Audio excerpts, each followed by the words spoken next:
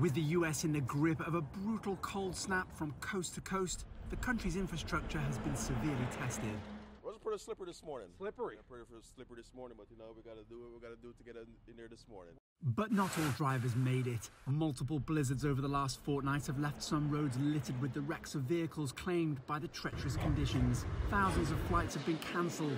On Sunday alone, around 2,000 flights, either landing or departing the US, were either cancelled or delayed. And rail services around Chicago and Portland, Oregon were also disrupted. Utility infrastructure has also been pushed to breaking point, especially in the Portland area, where at one point some 120,000 properties were without electricity. The rubber from the vehicle but while wheels Texas was among southern states experiencing unusual Arctic temperatures, its electricity grid has largely held up. Several hundred customers were still without power on Sunday, compared to winter storms in 2021, which cut electricity for more than 3 million people. Forecasters say higher than average temperatures expected over the next week will help much of the country thaw out. Owen Fairclough, CGTN, Washington.